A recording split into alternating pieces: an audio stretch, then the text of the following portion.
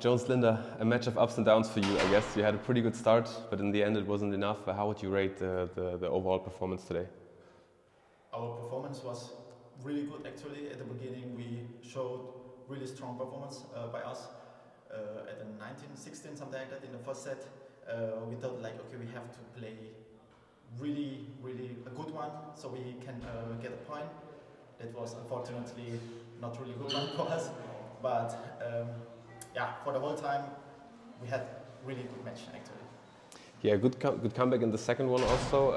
What did you change after the first game, or wasn't there too much to change and it was just like better flow? We didn't change anything after the first game because it was quite a good game. But yeah, we got the attack a lot and we came through with this. And this was, I think, the thing in the third set, that we were a little too passive. We didn't get the attack enough. Yeah, a little unlucky today. Sadly, no more matches for you here at the home tournament. You had some tough opponents this year so far. What are your next tournaments and what are you looking forward to? Our next tournament is next week, All England.